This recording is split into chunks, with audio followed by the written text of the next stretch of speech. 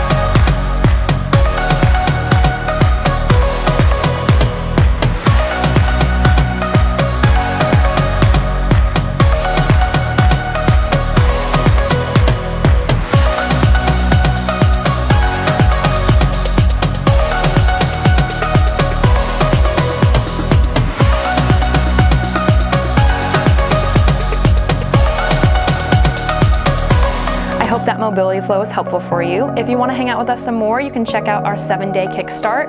It's a week of free online training, and you can check the description box below for more information. Don't forget to like, comment, and subscribe. We'll see you next Monday for a new flow.